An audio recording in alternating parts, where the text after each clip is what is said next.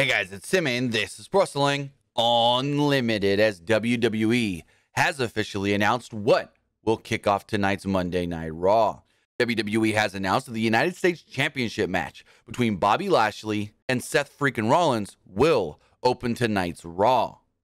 This is one of two matches that has been announced so far for tonight's show, as we also know that Kevin Owens will be taking on Austin Theory. So with that, if we do hear anything else regarding tonight's red branded show on the USA Network, we'll have it for you right here on Pro Wrestling Unlimited. But that's going to do it for this episode. Remember to comment below, like and share this video, like us on Facebook, Instagram, and Twitter, and subscribe right here on YouTube.